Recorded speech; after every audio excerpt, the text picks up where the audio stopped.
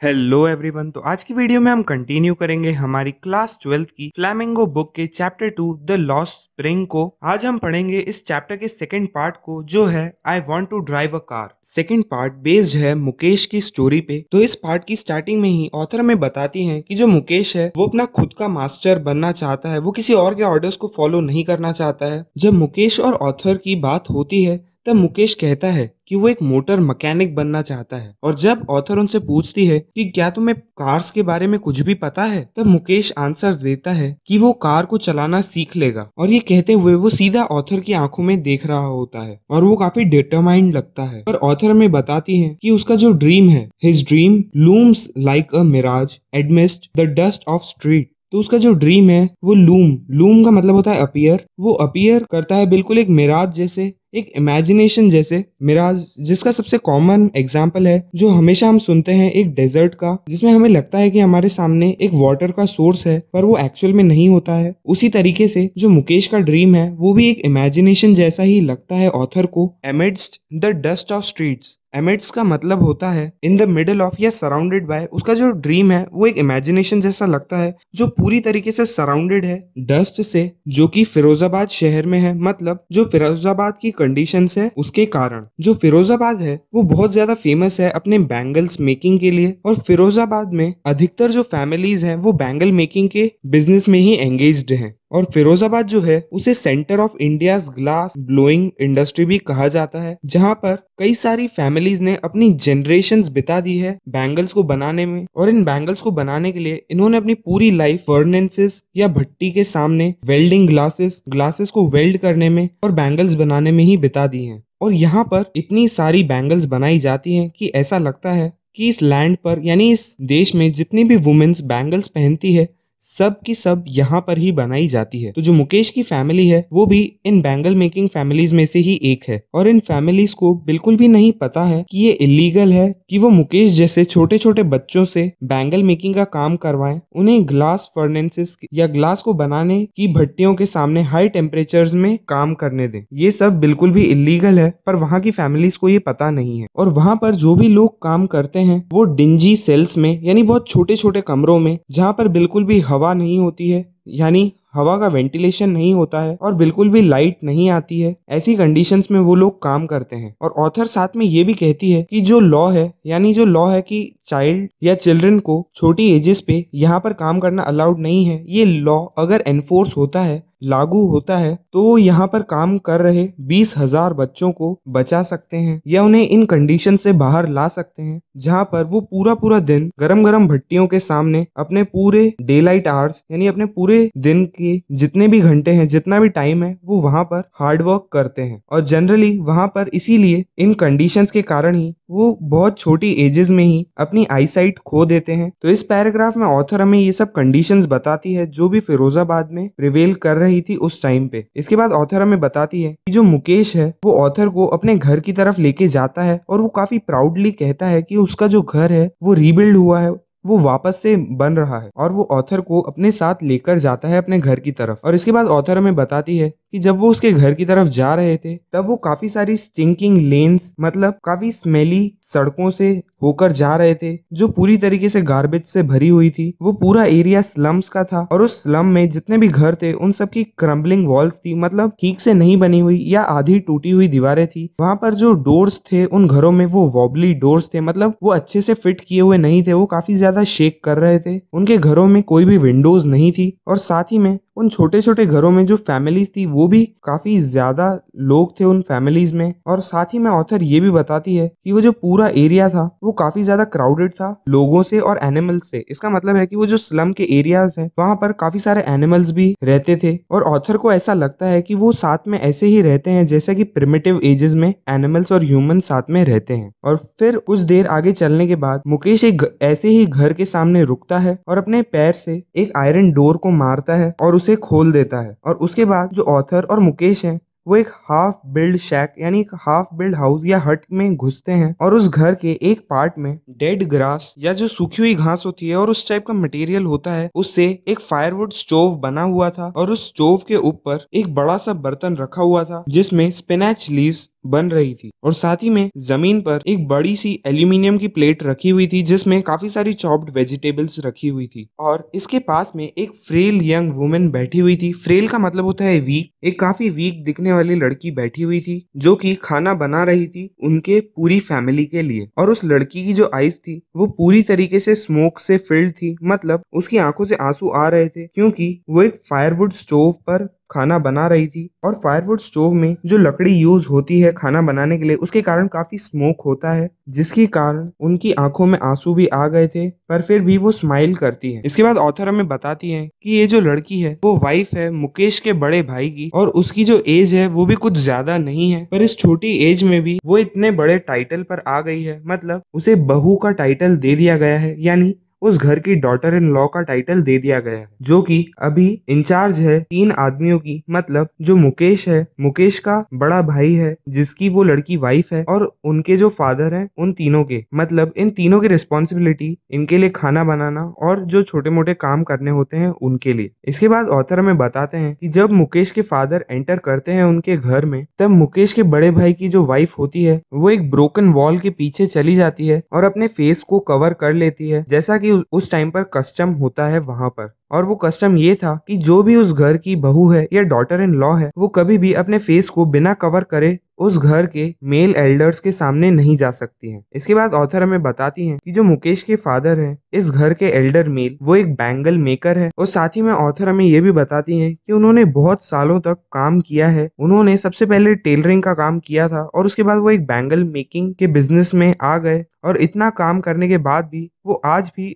ठीक से अपने घर को रेनोवेट नहीं कर पाए हैं और साथ ही में वो अपने 2 बेटों को भी स्कूल नहीं भेज पाए हैं। पर अभी तक जो वो चीज अभी तक कर पाए हैं वो ये है कि वो अपने बेटों को ये सिखा रहे हैं कि बैंगल्स को कैसे बनाना है, the art of making bangle. इसके बाद जो मुकेश की ग्रैंड मदर होती हैं वो कहती हैं कि ये हमारा कर्म है, ये हमारी डेस्टिनी है यहाँ पर ऐसे बैंगल मेकिंग का काम करना। और साथ में वो ये भी कहती है कि can a God given lineage ever be broken, मतलब जो गॉड ने हमारे एंसेस्टर्स को काम दिया था जो आज तक आज की जनरेशन तक चला आ रहा है, क्या ये चेन, इस काम को करने की चेन कभी टूट सकती है। जो मुकेश की ग्रैंड मदर होती है उन्होंने खुद अपने हस्बैंड को ब्लाइंड होते हुए देखा था, अपनी आईसाइट खोते हुए देखा था उस डस्ट के कारण जो जनरेट होती है ग्लास को पॉलिश करने के लिए बैंगल्स बनाते टाइम। और उनकी ग्रैंड मदर कहती है कि जो भी बैंगल मेकिंग की कास्ट में पैदा हुआ होता है वो बचपन से ही अपनी सराउंडिंग्स में सिर्फ बैंगल्स को ही देखता है, अपने घर में, अपने यार्ड्स में और साथ ही में उनके आसपास के जो घर थे उनमें भी, और हर स्ट्रीट पे फिरोजाबाद की वो सिर्फ ये स्पाइरल्स, ये सर्कल्स ऑफ बैंगल्स ही देखते हैं जो अलग अलग कलर्स की होती है जैसे कि Sunny gold, paddy green, royal blue, pink, purple और हर वो कलर जो रेनबो में होता है। जो बैंगल बनाने के माउल्ड्स होते हैं वो घरों के यार्ड्स में पड़े हुए होते हैं 4 व्हील्ड हैंड कार्ड्स के ऊपर और उन हैंड कार्ड्स को पुश करते हैं कुछ यंग मेंस उस टाउन की पतली पतली सड़कों के बीच में से। और वहां पर जो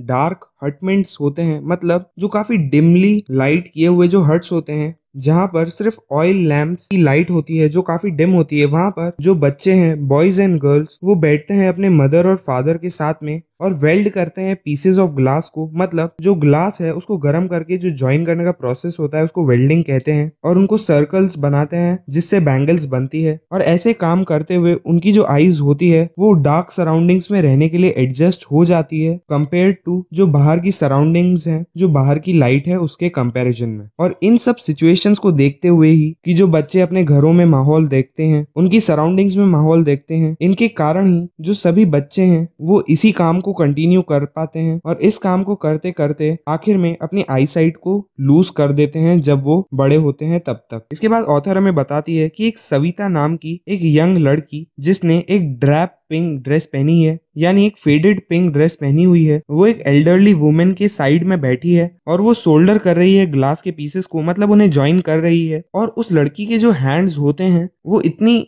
जल्दी जल्दी काम कर रही होती है कि ऑथर को ऐसा लगता है कि उसके हाथ जो हैं वो कोई मशीन का पार्ट हो। वो इतनी जल्दी जल्दी उन पीसेस ऑफ ग्लास को शोल्डर कर रही होती है कि ऑथर को ऐसा लगता है कि वो खुद एक मशीन ही है। और ऐसा इसलिए होता है क्योंकि वो शुरू से ही सिर्फ यही काम कर रही होती है और इसीलिए इतनी यंग एज में भी वो इतनी जल्दी जल्दी कर पाती है इस काम को। और जब ऑथर उस लड़की को बैंगल्स बनाते हुए देखती है तो वो सोचती है कि ये जो बैंगल्स ये लड़की बना रही है, क्या उसे इस बैंगल्स की सैंक्टिटी या इस बैंगल्स की होलीनेस के बारे में ये लड़की जानती है। जो बैंगल्स होती है वो इंडियन वुमेन्स के सुहाग को रिप्रेजेंट करती है और ये काफी इंपॉर्टेंट पार्ट होता है मैरिजेस में भी। और जो ये बैंगल्स ये बना रही है वो एक दिन इसी के हाथों में पहनाए जाएंगे। जब इस लड़की की शादी होगी तब शायद उसे इन बैंगल्स की होलीनेस के बारे में पता चलेगा और तब वो एक ब्राइड बन जाएगी, एक घर की बहू बन जाएगी, जैसे कि जो ओल्ड वुमेन सविता के पास में बैठी हुई है वो काफी सालों पहले बनी थी। और उस ओल्ड वुमेन के हाथों में अभी भी बैंगल्स हैं पर उनकी आंखों में कोई भी लाइट नहीं है, मतलब उन्होंने भी अपनी आईसाइट लूज कर दी है। और वो जो वुमेन होती है वो ऑथर से कहती है काफी ज्यादा अनहैप्पी टोन में कि एक वक्त शेर भर खाना भी नहीं खाया। इसका मतलब है कि उन्होंने आज तक अपने जीवन में एक पूरी मील या एक टाइम भी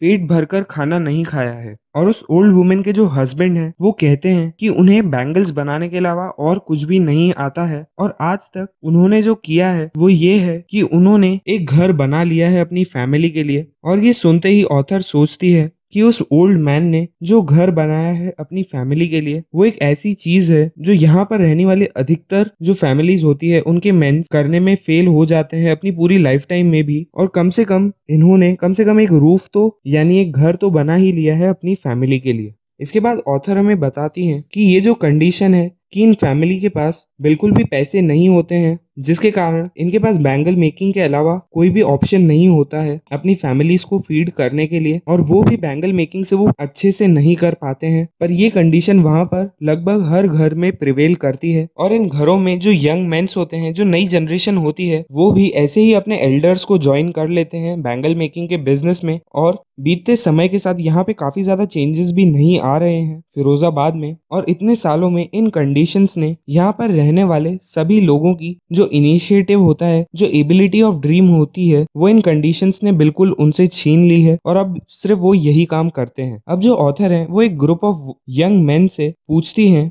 Why not organize yourself into a cooperative? तुम सभी लोग एक साथ मिलकर एक कॉर्पोरेटिव क्यों नहीं बना लेते? तुम खुद से अपने बैंगल्स को क्यों नहीं सेल करते हो और तुम मिडिलमैन को क्यों यूज करते हो अपने बैंगल्स को सेल करने के लिए? ऑथर ऐसा इसलिए कहती हैं कि जो बैंगल्स होती हैं एक्चुअल में तो ये काफी प्रॉफिटेबल बिजनेस है, पर फिर भी इनकी कंडीशन इतनी खराब इसलिए है कि जो मिडिलमैन्स हैं वो इन्हें एक्सप्लॉइट करते हैं। इनसे जो बैंगल्स है वो काफी ज्यादा कम रेट में खरीदते हैं और फिर इन्हें काफी ज्यादा प्रॉफिट पे बाहर मार्केट में बेचते हैं। और यहाँ पर जो सभी लोग हैं वो सभी एक विशियस सर्कल ऑफ मिडिलमैन में फंसे हुए हैं और वो इस विशियस साइकिल को ब्रेक नहीं कर पा रहे हैं। और काफी जनरेशन से, मतलब उनके फादर्स और उनके जो फोर फादर्स हैं, वो सभी इसी सर्कल में फंसे हुए हैं। तभी उनमें से एक कहता है कि अगर हम ऑर्गेनाइज भी हो जाएं, हम अपना ग्रुप भी बना ले, तो जो पुलिस है वो हमें फोर्स करेगी, हमें मारेगी और हमें जेल में डाल देगी, जैसे कि हमने कोई इलीगल काम किया है। इसके बाद ऑथर हमें बताती है कि उनके बीच में ऐसा इसलिए है क्योंकि वहां पर कोई भी लीडर नहीं है उन लोगों की कोई भी हेल्प करने वाला नहीं है जो कि उनका पर्सपेक्टिव चेंज कर सके, उनको चीजों को दूसरी तरह से सोचना सिखा सके कि बैंगल मेकिंग सिर्फ एक अकेली चीज नहीं है। ये जो लोग हैं ये काफी ज्यादा फंस चुके हैं इस पॉवर्टी की साइकिल में और ये लोग एक एंडलेस स्पाइरल में फंसे हुए हैं। और वो स्पाइरल में पॉवर्टी, जो मिडिलमैन्स और पॉलिटिशियंस की ग्रीड है और उनके साथ जो इनजस्टिस हो रहा है,